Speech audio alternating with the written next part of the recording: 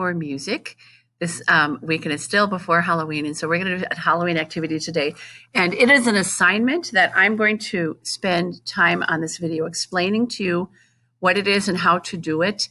And it's going to take 2 weeks. And so you're going to notice that this will not be due until Monday, November 2nd.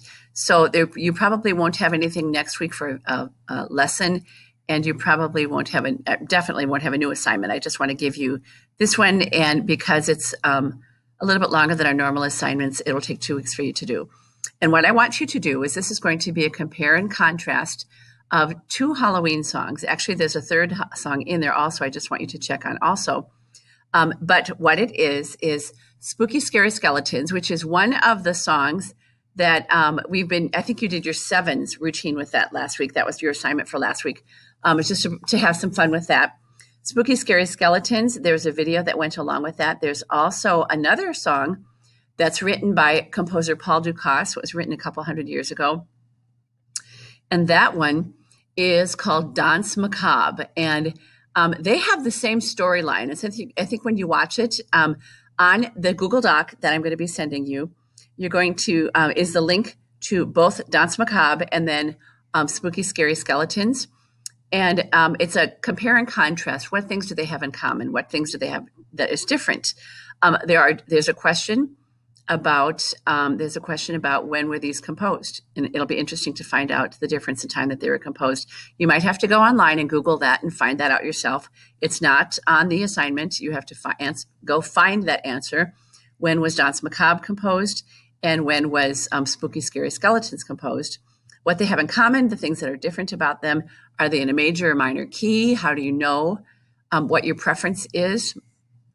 And at the bottom, I also have a third link for you to connect to and open up on YouTube. And that is for Teddy Bear Picnic. And that is a completely different, it's similar to those two, to the storyline of those first 2 examples, but it's a little bit different, a little different time of day, things like that, and a little different twist. So there are actually 3 songs, the 3 links that you're going to be listening to and watching online, and you're going to be answering some questions about those. And so I want to play the first one for you. And I'm also sending a link to this. This is one of our old textbooks. It's this would be some pages from our textbooks, but it's kind of a listening follow along. And so each picture is like this is labeled number 2. This is labeled number 1. I want to show it to you. I'm going to try and flip it and keep up with it. There's quite a few pages. This is on a PDF also. This is just part of the assignment for you. You can watch it if you want to. But the link that I really want you to watch is on the Google Doc. And so I'm going to play it for you. And there's a theme that comes back and forth, and it starts in a cemetery. And this is a little creepy, spooky, but you're in 8th grade and you'll be at the high school next year. There's lots of creepy, spooky things that they discuss at the high school next year. I think this is a really, really interesting song and what they chose to do with it. And there's a legend, probably a fiction legend, that this song was made out of. And so the person, Paul Dukas, who wrote and composed Danse Macabre, heard the story first, and then he turned around and made some music out of it. And this artist painted each scene, and I'm going to try and keep up with it. And there's a little corner, if you can see in the corner, trying to follow along, like right here, that there are instruments up in the corners. You can tell like there's a harp. When you hear a harp and violins and viola playing, that's a clue. When you hear just a violin by itself, like up here in the corner here, that's a clue where we are. It tells you what's going on. And it's kind of illustrating the story while they're playing. And so I'm going to try and keep up with it. I'm going to play the instrument. I'm going to play the music, but I'm going to try and just hold up these photos and flip the pages because it's kind of tricky. You don't need to print this off. Certainly don't. It's a lot of paper and it's color, and this is not needed for your assignment. If you want, when you're listening to Danse Macabre, if you want to just follow along with it on your computer and just scroll down on the PDF, but do not print this out because it's not worth it for your mom and dad. It's color. It's not it's not that important to the assignment, but I just want you to watch this. And while you're watching it, I want you to kind of compare what does this have to do with the spooky, scary skeletons video. And when we get to the spooky, scary skeletons, that you open up the link and you listen to it on your Google Doc, start from the very beginning, because when we did our little sevens thing, I started in the middle of the video. I want you to start from the beginning of the video and watch to the end, because then you'll be able to compare and see what's similar with these two pieces of music. So let me get this going here. My phone just kind of locked me out. Okay, it's about 7 minutes, so I'm going to try and keep up with the photos, the illustrations.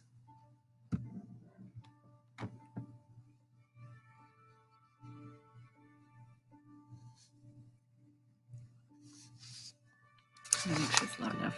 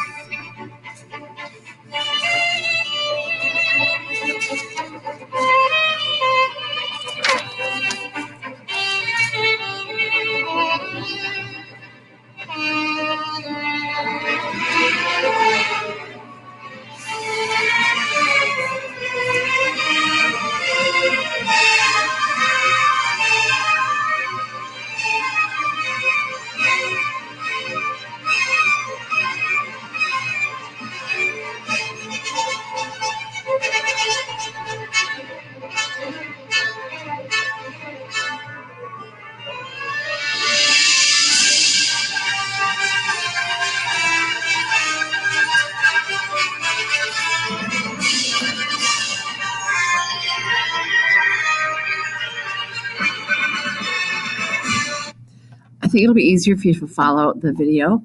And so that was kind of confusing, and it's hard to hold up, and you're probably getting dizzy. So that's Dance Macabre. It's not spooky, scary skeletons, but they have a similar storyline. So I want you this week and next week to take a look at that. Listen to the version of Dance Macabre that's on the assignment, the version of Spooky, Scary Skeleton, and then the Teddy Bear Picnic at the bottom, and answer questions to go with that.